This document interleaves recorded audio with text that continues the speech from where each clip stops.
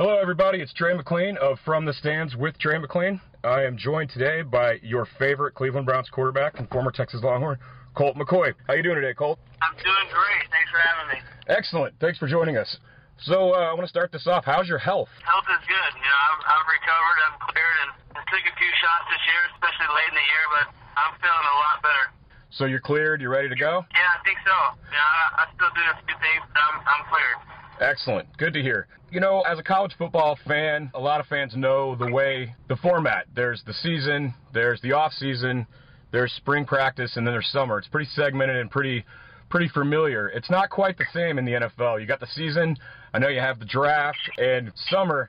What kind of off season is it in the NFL? Is it more you personally doing it, or is it team activities? Well, this will be my first off season, honestly, as a starting quarterback. So I'm really looking forward to it. I'm anxious for it. I think it'll be huge for me and for our football team. Really kind of go through an offseason with our coaches and through our system, and I think it's going to do wonders for us as a team. So I honestly don't know the whole routine, but because we didn't have one last year, and I'm excited about it. Super. I know that I've heard some former players in the NFL and guys that played at Texas say the NFL is the dream. You know, all the trappings of being a paid athlete are great, but it's a full-time job, and it's always there, and it's a grind. As a quarterback, I wonder for you, is that workload, that increase, is it more mental, or is it physical, or is it both? I would say, it's very similar to, kind of the same jump you make from high school to college. You have to do the same thing from college level to the NFL. I mean, you're playing against the biggest, the fastest, the strongest guys, and you have to be in great shape. But you also, 90% of the game is mental, and creating an edge that way. And I think that's obviously, for a quarterback, that's obviously mostly where the game is played. So it's a little of both, but I would say the mental side of it and the preparation and the timing and anticipation of things is huge. So, you got quite a few Longhorns up there with you now in Cleveland, which is it's good to see. And the latest addition was Chris Obanaya. Did you have anything to do with Cleveland getting him in there, or was that just a really awesome coincidence for the Longhorn fans out there? No, I mean, we needed a running back at the time. We had some bad luck with guys, and guys were getting hurt. And I knew Obi could play, and I knew he was on the practice squad in Houston. And I kind of asked him if they would be interested in that. We were, and we got him in there, and he played great for us. He was a difference maker, and we wish we could have won a few more games last year. We were in most of the games that we played, and we're close to making that jump. We just got to continue to work and have a great offseason this year. But Obanaya definitely did a good job for us. Is that a weird process in the NFL? In college, you'll have a few guys leave early for the NFL or graduate or leave a team. But in the NFL, you'll have situations where you'll bring in a guy mid-season that you've never met before, and all of a sudden you're playing with him on a Sunday. Is that a hard process to get your head around, or is that something you just got to deal with and learn as you go? Yeah, it's tough. There's not much a sense of team.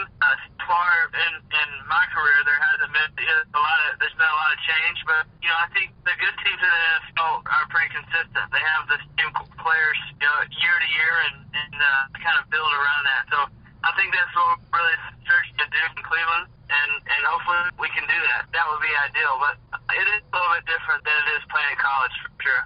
Now, let me ask you something. What's harder? Is it harder playing at Kyle Field, or is it harder watching your brother play at Kyle Field?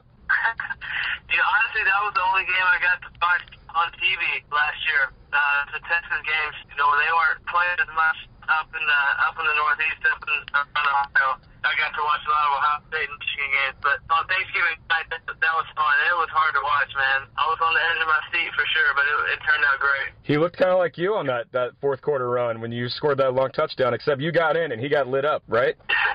Yeah, he did a nice job. How a quarterback is evaluated at the end of the game, and they pulled it out. Yeah, McCoy brothers 2-0. Last two trips to Texas A&M for the Horns. Not a bad stat to have on the wall, huh? That's right. I understand you're going to be in town, down on campus, the weekend of the spring game. Is that right? I will be at the spring game, yes. Yeah, and you're going to be at the University Co-op on the Saturday before that. Yep, that's the plan. Loudest place you've ever played in college? Toughest and loudest? I'll say my junior and senior year, anywhere we played on the road, whether that be A&M, Oklahoma State, the Cotton Bowl, Missouri, Nebraska, those places are the loudest place. That's hard to say. Anytime you play in an indoor, it gets pretty loud. But on the road, honestly, one of the loudest places that I played was freshman year. I just remember it being extremely loud. played in some louder environments, but that one sticks out in my head the most. And it was snowing in October and November. That's just not right. I guess you're used to that now. And it was close. Yeah. Who's the best player you played against as a Texas Longhorn? Again, I go back to my freshman year when we played at Ohio State at home.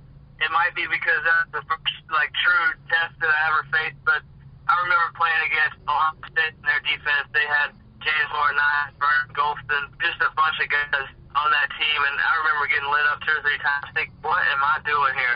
And that was sticks out of my mind. But there was a lot of outstanding football players I played against, but as a team, that was an eye-opener for sure.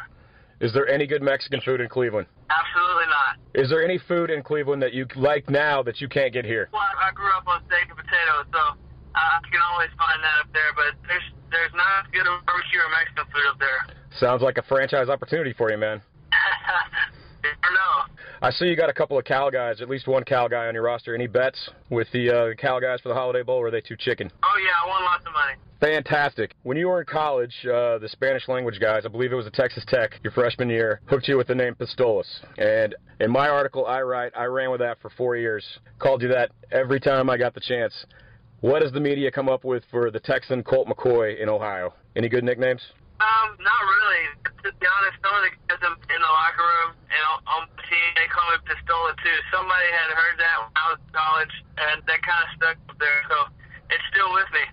Excellent. And final question, any chance the mustache comes back? I had it last year. It's one of those things where I think if I can get a few guys to join with me and get our wives, I think we'll bring it back. Sounds like a revolution in the making. All right, Colt, I appreciate you joining us. Thanks very much. All right, thanks.